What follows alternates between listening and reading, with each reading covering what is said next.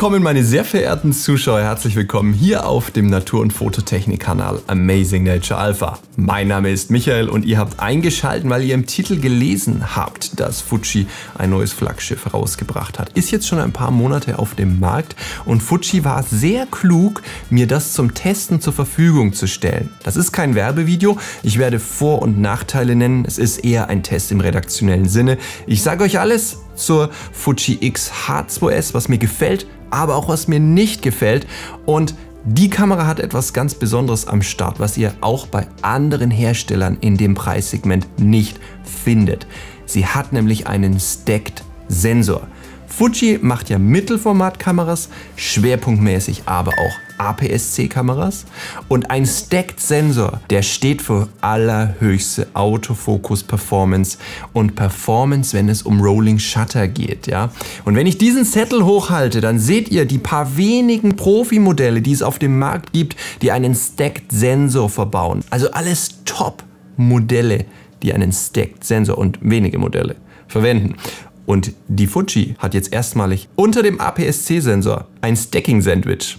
Und das bedeutet, das muss ich mir zwingend mal anschauen hier auf meinem Wildlife-Kanal. Denn auch andere Kanäle haben diese Kamera schon vorgestellt und waren sehr begeistert, gerade wenn es um Model-Shooting geht und andere Babykram-Sachen. Ja? Wir wollen aber mal wissen, was liefert denn die Kamera ab in puncto Performance, hier mit ihren 40 Bildern pro Sekunde. Auf meiner Autofokus-Teststrecke habe ich das ausprobiert und ich nehme euch mit und wünsche euch viel Spaß.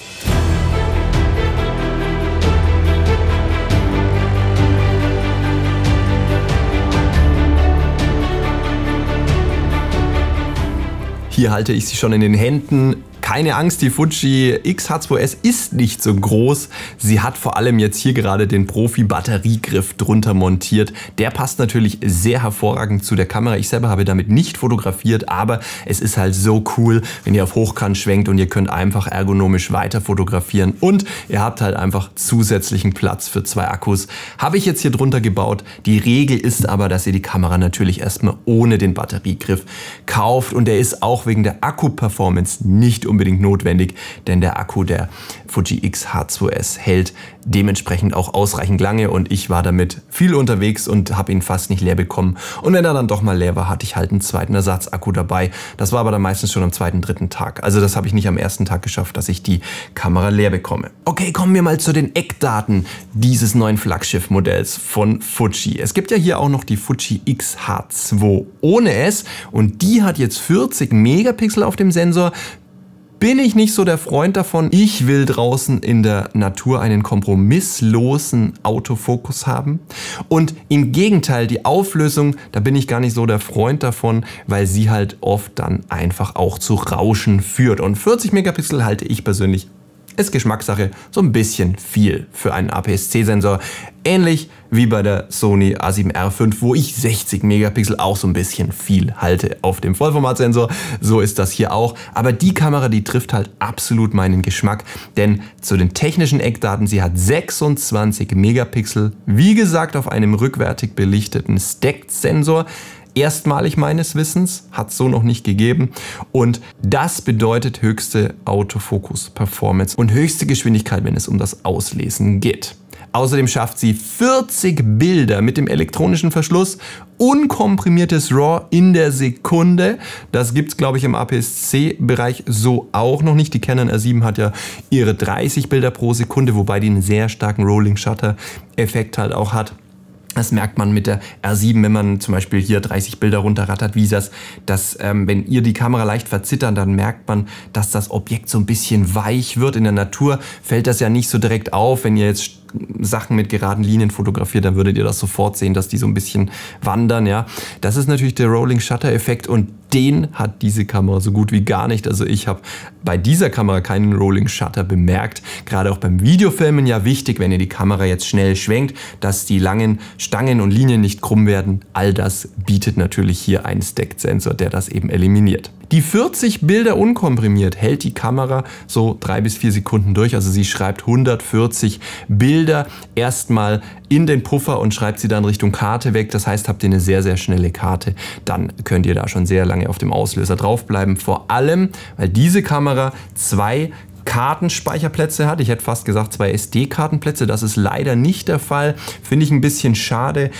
Fuji setzt hier gerade wegen den hohen Bitraten im Videobereich halt auf die CF Express Typ B Karte, also die gewöhnliche, normale, schnelle CF-Express-Karte, aber hat natürlich auch einen UHS-2 SD-Kartenplatz. Ich selber hätte mir gewünscht an dieser Stelle, dass man vielleicht den CF Typ B vielleicht mit so einem Kombischacht, wie es bei Sony der Fall ist, macht, sodass man entweder CF Express oder eine SD-Karte reinstecken kann, aber das ist natürlich auch hier Geschmackssache. Also 2 SD-Karten fände ich charmanter, so muss man halt immer irgendwie auch eine CF Express Typ B haben, wenn man eben den zweiten Platz besetzen will. Der mechanische Verschluss der Kamera schafft 15 Bilder in der Sekunde und das ist ja auch schon, sucht seinesgleichen. Ich glaube, die Canon R7 kann das auch, aber das ist schon richtig, richtig viel. Die Kamera hat natürlich in dem Preissegment einen 5-Achsen stabilisierten Sensor und bietet einen Sucher mit 5,76 Millionen Pixel. Und das schöne Schwenkdisplay hat sie auch von der Fuji X-T4 übernommen. Und das war ja schon sehr, sehr gut mit, glaube ich, 1,67 Millionen Pixel. Also schon wirklich sehr scharf. Im Videobereich macht sie 4K 120 Bilder in der Sekunde. Ja, das ist schon wirklich hochgradig performancemäßig. Wir haben hier hinten auch 2 Gewinde, wo man ein Kühlelement noch hinschrauben könnte, wenn man jetzt hohe Bitraten und eine hohe Bildwiederholungsrate im Video kontinuierlich filmen will. Also 4K 60 kann sie ja auch, macht sie auch ohne Crop. Dann kann man hier ein Kühlelement hinschrauben. Die 4K 120 macht sie hingegen mit einem 1,3-fach Crop. Da gibt es immer viele, die dann weinen. Ich selber, Natur- und Wildlife, bin da eher glücklich drüber, denn dann bin ich halt noch näher an den Tieren dran. Also ich finde Crop beim Filmen nicht unbedingt schlimm. Wer natürlich sehr viel weitwinklig filmt, was jetzt bei 4K 120 nicht so oft vorkommt, seitdem ich will so weitwinklig einen Feuerspucker filmen, der muss halt dann ein bisschen auf die Tränendrüse drücken, denn der hat dann einen 1,3-fachen Crop. Aber wie gesagt, 4K 60 macht sie ohne Crop. Die Kamera ist wetterfest ausgestattet und wir finden hier, was ich sehr schön finde, ein Schulterdisplay. Vermisse ich bei Sony ja auch. Ja, ich habe ja so die Sony-Brille so ein bisschen auf und da argumentiere ich natürlich auch viel damit. Und hier sehr schön Schulterdisplay. Überhaupt finde ich die Kamera wunderschön. Sie hat ein sehr modernes Design. Im Gegensatz zu den anderen Fuji-Modellen, die ja absichtlich immer so einen Retro-Charakter haben. Ich finde bei dieser Kamera, die eben hier im Hochperformance Segment unterwegs ist, passt dieses moderne Design hier mit dem Display und dem einen Moduswahlrad viel, viel besser. Und ich finde das schön, dass sie jetzt hier kein zweites Drehrad für die Verschlusszeit noch verbaut haben, sondern ich finde gerade dieses moderne Design, bin ich halt einfach mehr der Fan davon.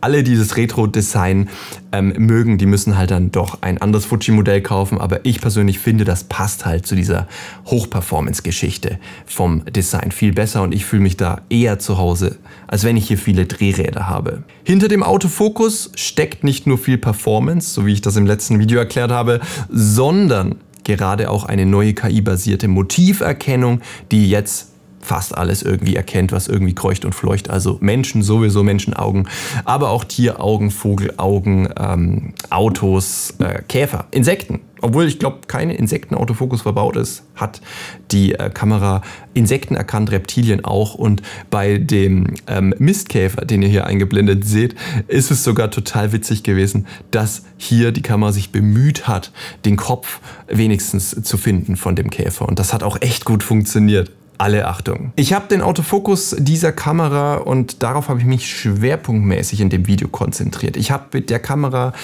so gut wie fast nicht gefilmt. Das hat mich nicht interessiert. Mich hat interessiert, was kann denn der Stacked-Sensor im Bereich Autofokus Performance, denn deswegen kaufen wir ja so eine Kamera, ja. Wir wollen ja gerade wissen, wenn wir ja schon einen Stacked-Sensor haben, wie ist denn das Signalrauschen, wie ist der AF, ist er denn wirklich mit 40 Bildern in Sekunde, kommt der denn hinterher? Wie sind die Objektive dazu? Ich war unterwegs mit dem Fuji 150-600 und dem 200 f2, ja hier hinten die große weiße Kanone, ja, und ich muss sagen, also auch mal ein Lobgesang auf das Objektiv, ne? Eine Festbrennweite mit f2, ich habe den Autofokus geärgert. Ich habe ihn versucht auszureizen, denn ich habe gerade hier in dem Tropenhaus alles, fast alles mit einer F2 fotografiert, ja, und das bedeutet natürlich extrem wenig Schärfentiefe. Und dann wollen wir doch mal sehen, wie die Motiverkennung gearbeitet hat und wie gut vor allem der Autofokus gearbeitet hat. Das müssen wir ja differenzieren. Motiverkennung ist das eine, dass das grüne Kästchen auf dem Auge ist, das ist nur die eine Geschichte. Die andere Geschichte ist, wenn wir das Bild dann bei 100% in Lightroom anschauen, ist das dann da auch scharf gewesen. Das sind nämlich zwei grundsätzlich verschiedene Dinge.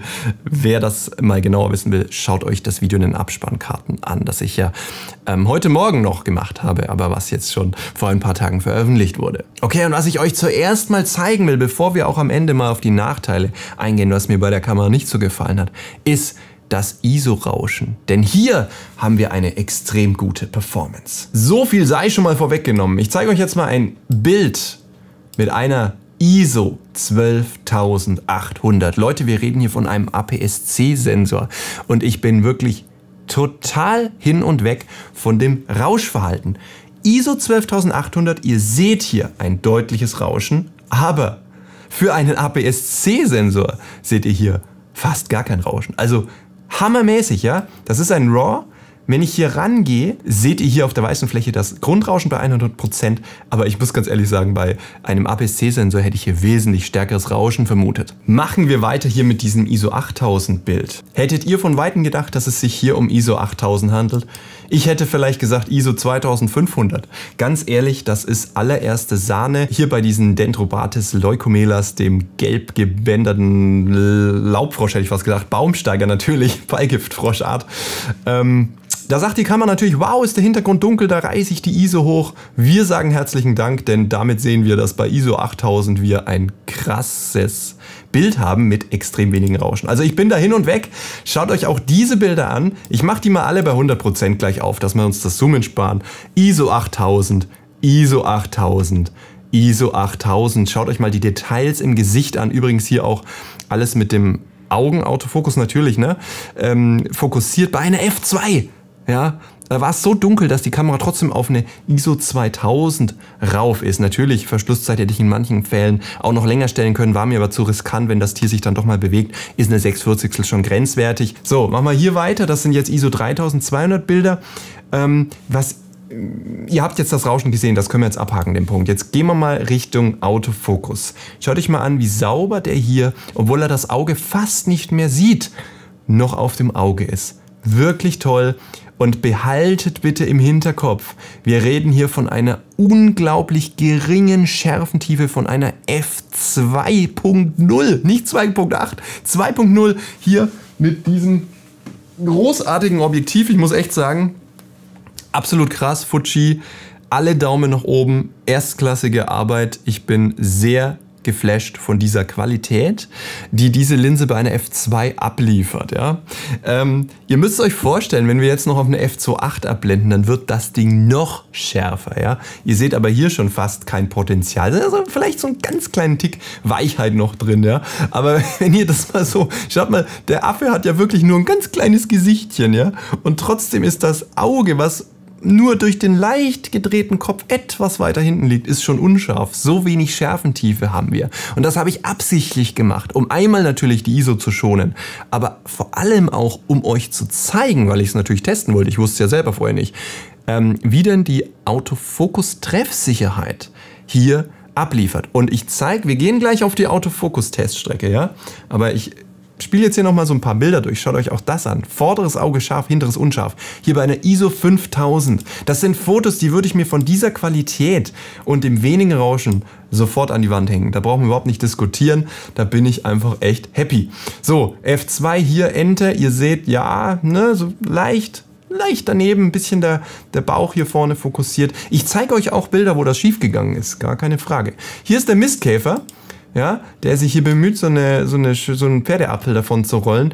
Und da war es halt total witzig zu sehen, wie der Autofokusrahmen den sofort erkannt hat, den Käfer, und versucht hat, hier auch die Mitte zu treffen. Und das ist hier extrem gut gelungen. Der ist hier genau in der schärfen Ebene scharf, wo auch die Mitte des Kopfes liegt. Also sehr schön zu sehen, wie die Fuji sich hier bemüht hat, auch den Kopf scharf zu stellen. Und ich zeige euch mal die Übersicht. Wir gehen jetzt in die Schmetterlinge rein. Und überall dort, wo ein grünes Bild, das ist der Fokus scharf, wo er rot ist, liegt er daneben. Also da seht ihr dran, hier das zum Beispiel ist scharf. Gehen wir mal ruhig bei 100% rein. Und die Kamera hat wirklich hier gute Arbeit geleistet und hat den Schmetterling sofort erkannt. Ich hätte mir mehr gewünscht, dass die Kamera noch ein kleineres Rähmchen auf den Kopf platziert. Hat sie nicht in jedem Fall gemacht. Und ihr seht, das fordert auch Tribut. Manchmal ist einfach das Insekt nicht erkannt worden. Beim nächsten Bild ist es aber dann auch schon wieder scharf. Also da kann man auf jeden Fall mit arbeiten. Hier, der Schmetterling ist dann wieder unscharf. Wobei, der fliegt ja, der hat ja schon abgehoben. Okay, das ist unfair. Der hier ist scharf und so kann man sich jetzt durchhangeln. Der nächste ist etwas unscharf, der nächste ist wieder sehr scharf. Also da auch im Insektenbereich. Und das ist kein Makroobjektiv. Wenn ihr ein Makroobjektiv habt, dann gebt ihr der Kamera und dem Autofokus ja nochmal viel mehr die Chance, hier die Schärfe präzise zu platzieren. Was ich gemacht habe, ich schieße hier mit Kanonen auf Spatzen. Ich habe mit diesem Objektiv auf den Schmetterling gezielt und das Objektiv hat jetzt keine super Makro-Naheinstellgrenze. Und wir haben hier bei 200 mm eine f2, also weniger Schärfentiefe, geht nicht. Ja. Dementsprechend alle Achtung an diese Kamera, dass hier der Kopf vom Schmetterling scharf ist. Ja. Das ist schon krass. Ihr seht, der Schmetterling ist ja nur so groß. Bereits der Flügel ist deutlich unscharf, was euch nochmal verdeutlicht, wie wenig Schärfentiefe wir haben und wie schwer das für den Autofokus ist, das wirklich zu treffen. Sitzende Vögel, gleich kommen wir zu den Fliegenden. Sitzende Vögel, schaut euch das an. Krasse Schärfe, auch im Gegenlicht. Hier zum Beispiel scharf, hier auch noch, hier ganz leicht daneben. Also Gegenlicht, hier hat man gemerkt, hat die Fuji auch ihre Schwächen, genauso wie andere Hersteller. Ne, wenn wir so voll ins weiße Gegenlicht zielen und da irgendwo ein Vogel sitzt, da tut es sich natürlich schwer, das Auge zu treffen, aber trotzdem 2 Bilder gut, nur 1 leicht daneben. Also hier müsst ihr schon genau hingucken, dass ihr das seht, dass das leicht daneben ist. Also hier alle Achtung. Ja. Und das ist schon krass, weil ihr seht, der Vogel dreht den Kopf nach hinten und trotzdem liegt das Autofokusband noch sauber hier auf der Pupille. Und beim nächsten Bild, da würde ich sagen, ja, da liegt der Autofokus mehr auf dem Kopf und weniger auf dem Auge. Und da sieht man auch, wie wichtig so ein Autofokus für Vögel ist, denn gerade bei kleinen Vögeln, bei starker Vergrößerung, bei starke Telebrennweiten, bei niedriger Schärfentiefe wegen der offenen Blende haben wir halt oft das Problem, dass ein paar Millimeter reichen. Ja, und wenn ihr jetzt ein normales großes AF-Feld habt, dann ist der ganze Vogel vorne scharf auf dem Gefieder, aber der Kopf wäre bei jedem dieser Bilder unscharf. Und was der Augen-AF macht, ist, er verlagert den Fokus nochmal ein paar Millimeter nach hinten, dass eben das Auge scharf ist. Und darauf kommt es an in der Fotografie. Wir wollen immer das Auge scharf haben. Nicht die Nase vorne, nicht die Ohren hinten. Wir wollen immer den Fokus auf dem Auge haben. Das ist übrigens ein ganz interessanter Effekt auch in der Menschheit, dass wir halt gewohnt sind, in das Auge zu schauen. Und zwar nicht nur bei Menschen, sondern auch bei Tieren. Das ist der erste Gang, wo unser Auge hinspringt, auf das Auge. Und das wollen wir natürlich in der Fotografie auch haben. Ja? Und jetzt wird es noch krasser. Ich habe euch hier noch ein Beispiel rausgesucht. Schaut euch mal diesen Vogel an. Absolut krass, hinten unscharf, Auge ist scharf, jetzt dreht er sich weg und jetzt guckt mal an, wie schmal ich vergrößere euch das mal auf 300%, dass ihr das richtig seht, auch am Smartphone. Schaut euch mal an, wie schmal dieses Band der Schärfe hier immer noch sauber auf dem Auge liegt und da komme ich schon echt ins Schwärmen. Das ist mega gute Arbeit. Alle Achtung. Wie gesagt, hier ein leichter Ausreißer, die anderen alle grün. Dann hier die Tangare. Schauen wir uns die mal an. Ziemlich weit weg gewesen, sehr kleines Vögelchen, perfekter Autofokus, bam, volle Kanne scharf. Und dann habe ich aber doch noch hier eins, wo er ganz leicht daneben ist. Ihr seht, einer ist grün, 2 sind gelb, einer ist rot. Von den roten hier, ne? Schauen wir uns kurz an. Super grün. Und da, ja, ne? Liegt er vielleicht mehr auf dem Schnabel. Hier auch liegt er mehr in der Mitte des Kopfes, nicht auf dem Auge. Und hier liegt er auch wieder auf dem Schnabel. Also da, ne, da vorne das Brüstchen scharf. Also ihr seht hier, auch dieser, ne, das ist ja hier Angola Schmetterlingsfink, müsste das ja sein. ihr seht, bam, das nächste Bild schon, ne? Schaut, das springt euch an, hier bei 100% natürlich. Schaut euch mal diese Schärfe an. Hier eins daneben, das habe ich auch als rot gekennzeichnet, das war auch nicht gelb für mich, aber auch hier von unten nach oben fotografiert, der kleine Fink, der hier das müsste ja auch ein Astriltart sein, glaube ich. Fink ist ja, glaube ich, nur so Umgangssprache. Ich weiß nicht, ob das zu den Finken überhaupt gehört. Aber hier, Bauch unscharf und wenige Zentimeter da hinten, weil ich von unten fotografiert habe, das Auge sauber scharf gemacht. Also hier, da gibt es nichts zu meckern, ist falsch. Wir haben auch ein paar Unscharfe. Aber ich glaube, technisch gesehen, und ich fotografiere ja sehr viel mit Sony, auch mit Autofokus für Augen und vor allem auch für Vogelerkennung. Technisch gesehen ist das schon sehr weit vorne. Ja, wenn ich mit einer Sony-Kamera fotografiere, von mir aus auch mit einem Stacked-Sensor, dann ist das auf dem Niveau, würde ich sagen. Also wirklich erste Sahne. Das ist aber auch vor allem diesem Stacked-Sensor zu verdanken, der hier mit einer hohen Reaktion und einem hohen Anspruch immer wieder prüft und nachfokussiert, wenn das Tierchen sich bewegt und das halt sehr, sehr schnell macht. Ja. Hier sauber scharf, sauber scharf, sauber scharf. Brauchen wir gar nicht weiterreden. Also da hatten wir ja gerade ein paar Unscharfe. Hier die nächste Serie, 5 Bilder in Folge, alle wieder scharf. Laufender Tiger, das machen wir mal in die Säugetierrichtung noch mal kurz gucken. Ihr seht, diese Reihe ist komplett grün bis auf ein gelbes. Egal welches ich jetzt hier anklicke, ob ich dieses Bild nehme und euch auf 100% vergrößere, ob ich dieses Bild nehme und euch auf 100% vergrößere. Und glaubt mir, das ist nicht selbstverständlich. Schaut euch den nächsten Kameratest an. Mehr sage ich dazu nicht.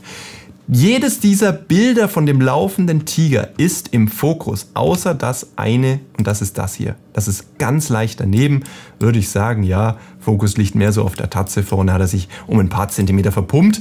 Hier bei einer f2.8 immer noch sehr anspruchsvoll, ja. Und das ist schon echt krass. Also laufender Tiger, kein Problem. Und jetzt wird es natürlich spannend. Was ist denn bei schnell bewegten Objekten? Und da nehme ich euch mit auf die Autofokus-Teststrecke. Viele meiner Zuschauer fragen mich oft, ist denn die Kamera für Wildlife geeignet? Und das ist überhaupt nicht so einfach zu beantworten, weil Wildlife ist nicht Wildlife. Wildlife kann sein, wenn ein Eichhörnchen auf dem Ast still sitzt oder ein Elefant im Gebüsch steht oder ein Gepard im Busch sitzt und mich anschaut. Das kann auch Wildlife sein, aber das hat keine Anforderungen an die Kameratechnik, denn das könnt ihr mit dem Handy fotografieren, wenn das Tier sich nicht bewegt. Extreme Wildlife-Aufnahmen bestehen darin, dass etwas sehr Schnelles auf euch zufliegt oder rennt. Zum Beispiel ein Gepard volle Kanne auf euch zurennt oder ein Vogel, das ist so das Schwerste, was man einer Kamera zumuten kann, direkt auf die Kamera zufliegt. Übrigens, Motorräder oder andere Rennsportarten lasse ich hier auch nicht gelten, weil die Objekte um so vieles größer sind. Viele sagen auch immer, ja, probier das mal erst mit Motorrädern, die sind ja viel schneller als ein Vogel.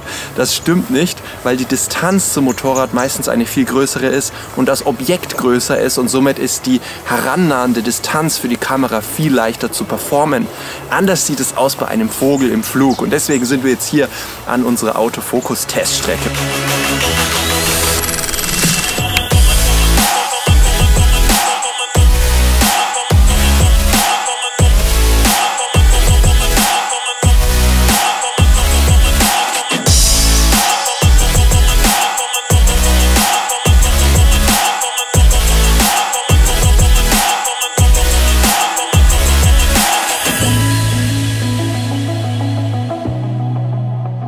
Die Kamera ballert ja 40 Bilder in der Sekunde auf die Speicherkarte im elektronischen Verschluss. Und ja, das wollte ich schon wissen. Das habe ich ausgereizt. Ich wollte wissen, wie gut ist denn die Performance? Zur Erinnerung, die besten Kameras hier auf diesem Kanal waren die Sony A1 und die Sony A9.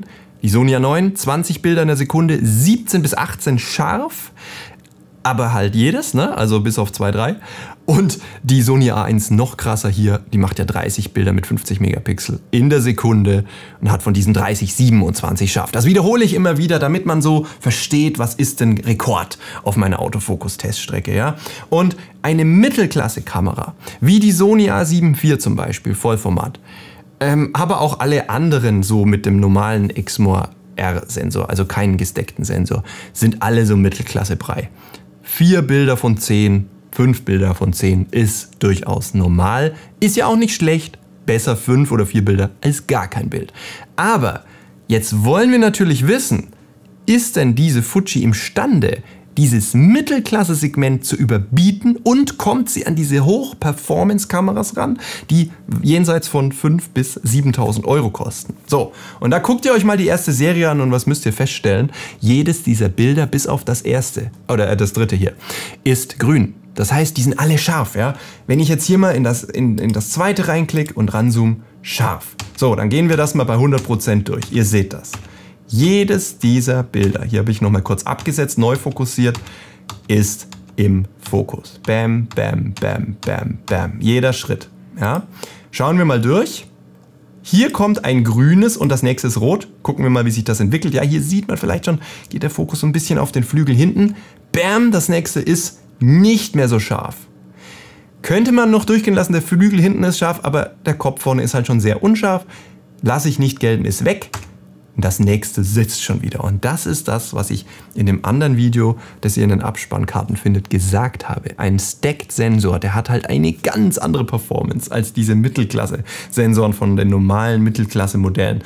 Da habe ich es euch ja schon gesagt, die werden unscharf, unscharf, weniger scharf, scharf.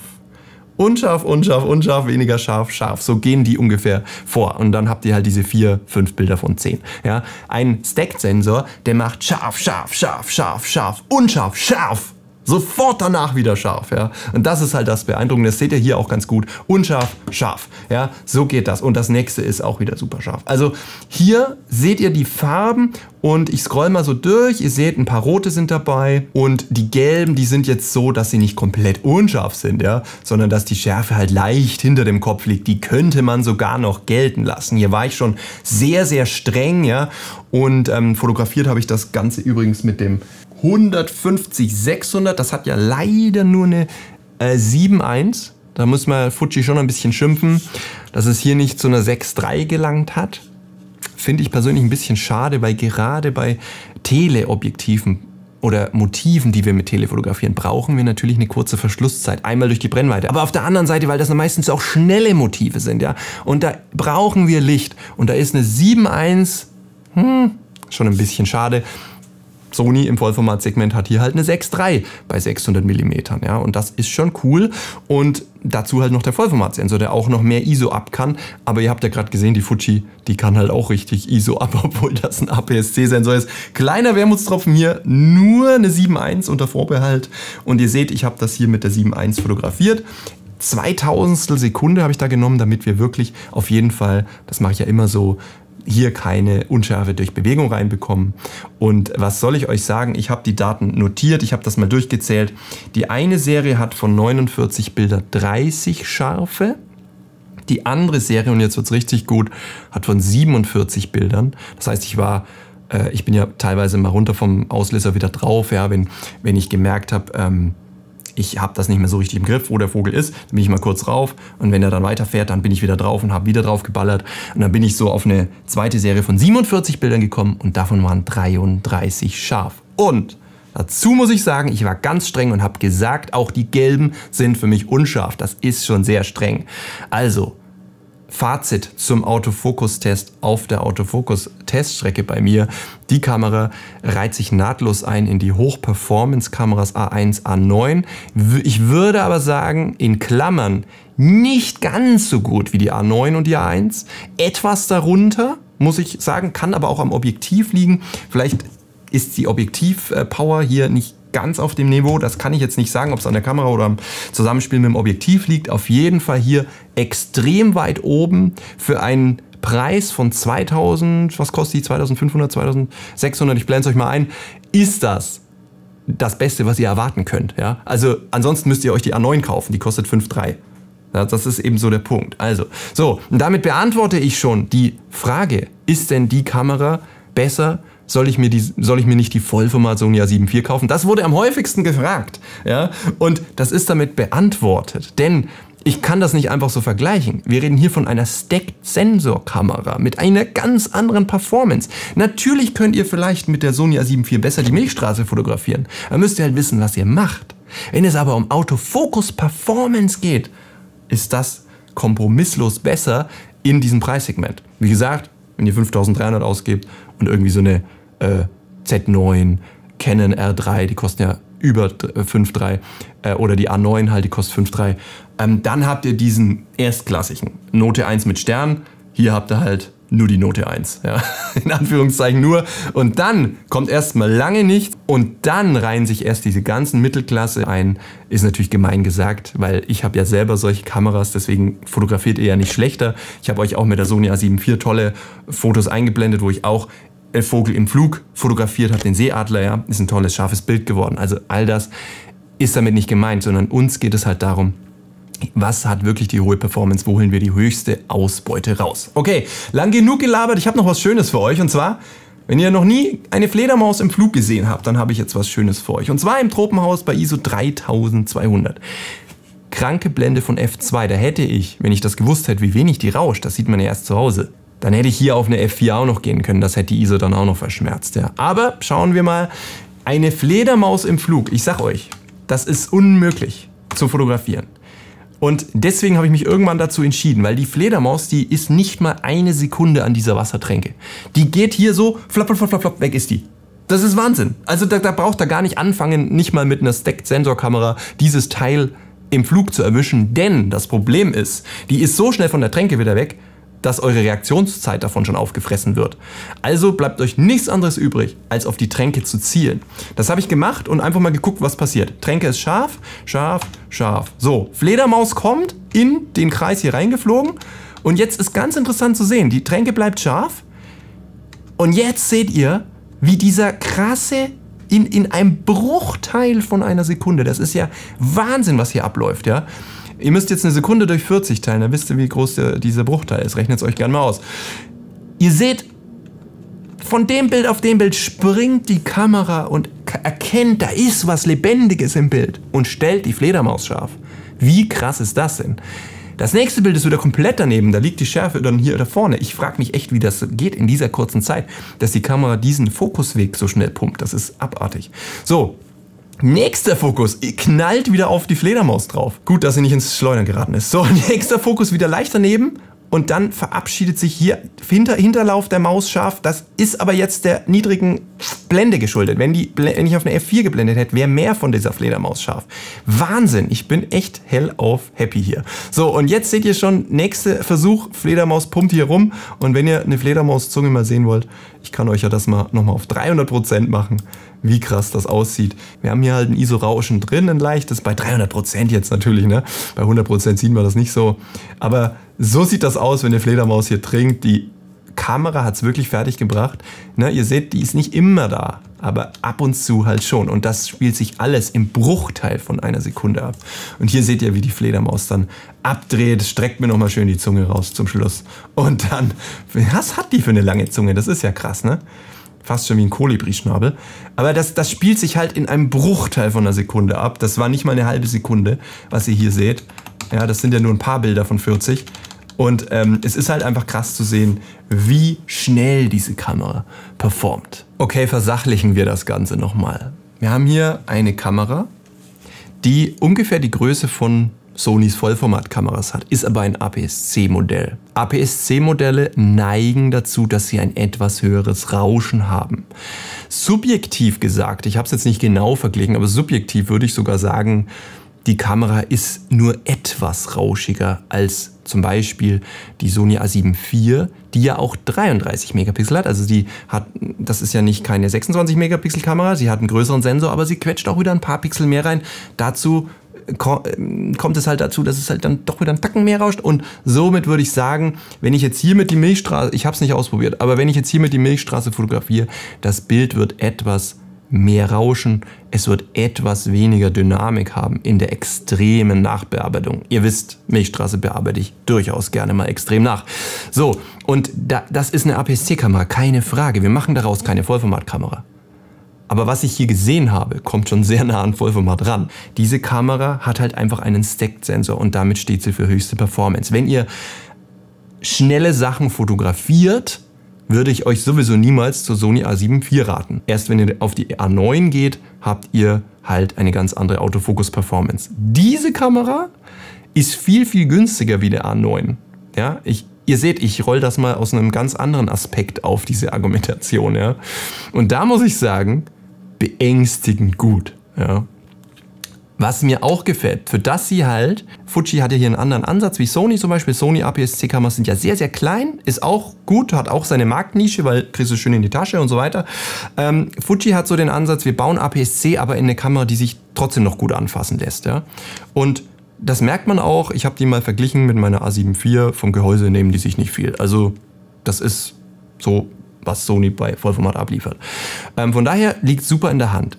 Und wir haben hier einen Moduswahlschalter, wo wir halt auch 7 Programme abspeichern können. Ja? Und das ist halt auch cool, denn dann könnt ihr habt C1, C2 bis 7 und dann könnt ihr euch da verschiedenste Geschichten festlegen. Auf C1 habt ihr die Einstellung, wenn ihr Porträt oder Geburtstage fotografiert, machen wir es einfacher. Ihr seid auf Hochzeiten, Geburtstage, habt ihr auf C1, ja, viele Menschen und so weiter. C2, Vögel im Flug. Pam, drehst du hin, kannst du Vögel im Flug fotografieren. C3 sind größere Säugetiere. C4 ist Milchstraße. C5 ist Makro. Ihr könnt euch hier alle Situationen, die ihr im Fotografieren braucht, auf den Moduswahlschalter abspeichern. Und das ist schon cool. Also geht das mal durch im Kopf. Wie cool das ist. Ihr könnt euch auch, Fuji ist ja bekannt dafür, dass sie halt wunderschöne LUTs auf ihren JPEGs haben. Ja? Also Fuji-Kameras kann man ja von der Farbgebung total cool einstellen. Da will ich auch mal noch demnächst ein Video drüber machen, wie man eigentlich sein JPEG einstellt. Ich weiß nicht, ob ich es mit der Fuji mache, aber es geht halt mal darum, wie stelle ich eigentlich ein JPEG ein. Wunderschön. Also auch das könnt ihr beim Filmen auch anwenden. Von den Anschlüssen nochmal, haben wir noch gar nicht drüber geredet. Wir haben hier schöne Klappen. Die einzige Klappe, die mir nicht gefällt, ist der Full-Size HDMI. Erstmal positiv zu erwähnen, großer HDMI. Aber ich finde das immer blöd, wenn die Klappe so runterfällt. Ja, und so total unnötig irgendwie auch, weil alles andere wurde auch mit Türchen gelöst. Von daher unverständlich, warum es da oben nicht geklappt hat. Was ich nachteilig finde, also was ich nicht so schön finde, außer diese HDMI-Klappe hier, ist zum Beispiel, dass wir halt hier ein Rädchen verschenken. Also wir haben halt hier rauf, runter, links, rechts, ja. Wir haben hier einen Joystick, auch super, im APS-C-Bereich nicht selbstverständlich. Und wir haben halt hier Verschlusszeitblende mit 2 Rädchen. Soweit cool. Was ich immer gern habe, ist die dritte Belichtungsparameter ISO auch auf einem Rädchen. Dann kann ich hier einfach drehen und bin in der ISO. Finde ich halt cool, ja. Geht hier leider nicht. Finde ich so ein bisschen nachteilig. Muss man immer erst auf die ISO und dann das Rädchen drehen, seitdem man hat die ISO hier auf dem Rädchen. Okay, ist halt so. Was ich auch nicht so super finde, aber da ist Fuji nicht die einzige Marke, die das nicht so richtig beherrscht, ist das Funktionsmenü, dass man das zwar personalisieren kann, aber nicht konsequent alles dort hinein personalisieren kann. Was ich auch nicht geschafft habe, vielleicht wisst ihr, wie das geht, schreibt es mal unten in die Kommentare, aber was ich nicht zusammengebracht habe, war zum Beispiel, dass ich per Knopfdruck die Motiverkennung umschalte. Ich will doch nicht jedes Mal, wenn jetzt vor mir ein Vogel landet und kurze Zeit später will ich einen Mensch fotografieren, dann will ich doch nicht jedes Mal ins FN-Menü, sage ich schon dazu, das ist hier das Quick-Menü, reingehen und da ewig lang rumscrollen, bis ich dann das Tier oder den Menschen oder das Auto oder was auch immer umstelle, sondern ich will ja das möglichst irgendwo auf einem Knopf durchschalten können. Auch das habe ich nicht geschafft zu konfigurieren. Überhaupt muss ich sagen, das Fuji-Menü gehört nicht zu meinen Lieblingsmenüs. Das muss ich mal so raushauen, ja, weil das finde ich schon ein bisschen kompliziert, ja. Also bis ihr das verstanden habt, das dauert schon ein bisschen. Aber gut, wofür gibt es Anleitungen. Was ich auch nicht so geschickt fand, ist, dass ich keine Pufferanzeige habe. Vielleicht kann man die auch irgendwo einblenden. Habe ich im Menü nicht gefunden. Also wenn ich jetzt hier 30 Bilder eine Sekunde ratter, dann habe ich gerne eine visuelle Kontrolle, wie viele Bilder denn noch reinpassen in den Puffer. Das kann man ja mit so einem Balken anzeigen, der immer voller oder leerer wird, je nachdem, wie schnell die Bilder weggeschrieben werden. Da habe ich überhaupt keine visuelle Rückmeldung gehabt. Im Serienbildmodus hat die Kamera einfach gefeuert und ich wusste nie, wo bin ich denn, wie weit kann ich denn noch und so weiter. Also auch das fand ich nicht so ideal. Und dann gibt es natürlich diejenigen, die noch weinen, dass der 4K 120p Videomodus einen Crop hat. Finde ich als Naturfilmer nicht so problematisch. Was ich viel problematischer finde, ist, dass wir bei 4K 120p keinen Ton aufzeichnen können. Total schade. Also eignet sich der 4K 120p nur für Zeitlupen, wo ihr die Akustik schon irgendwo abgegriffen habt. Wenn ihr die Akustik braucht, die während dieses Shots entstanden ist, dann müsst ihr die separat aufnehmen. Jedenfalls kann die Kamera bei 4K 120p keine Akustik aufnehmen. Das finde ich auch so ein bisschen schade. Okay, jetzt seid ihr dran. Schreibt mir mal eure Meinung zu diesem Video, zu dieser Kamera unten in die Kommentare. Sagt mir mal gerne, was ihr von der Kamera haltet und ob ihr auch der Meinung seid, dass eine Vollformatkamera zum gleichen Preis hier besser für euch wäre und warum. Ich würde das eben differenzieren. Das ist halt eine Hochperformance-Kamera, die sehr schnell einen Autofokus hat. Das können wir mit den anderen Mittelklasse-Modellen nicht abdecken. Und ja, die anderen haben vielleicht einen Vollformatsensor, aber das kann man nicht einfach vergleichen. Das ist Äpfel mit Birnen vergleichen, in meiner Meinung. Und von daher hat die Kamera auf jeden Fall eine Nische gefunden, hat ihren Platz verdient und ich bin echt happy, dass Fuji mir die mal ausgeliehen hat, weil bisher war ich von Fuji-Kameras mit ihrer Autofokus-Performance überhaupt nicht angetan. Dementsprechend positiv überrascht war ich jetzt, dass sie eine mit Stacked-Sensor rausgebracht haben. Für meinen Geschmack, ich würde die H2s kaufen und nicht die H2. Denn Auflösung finde ich nicht so toll, wenn ich Autofokus-Performance haben kann. Da verzichte ich sehr gerne auf ein paar Pixel, die auf einem APS-C-Sensor im Grunde nur zu mehr Rauschen führen. Ja, also subjektiv und meine Meinung. Ihr könnt natürlich noch andere haben. Ich habe mich gefreut, dass ihr bis jetzt dran geblieben seid. Ich wünsche euch eine schöne Zeit und danke, dass ihr auch vielleicht zu einem nächsten Video mal wieder reinschaut. Bis dahin, ciao.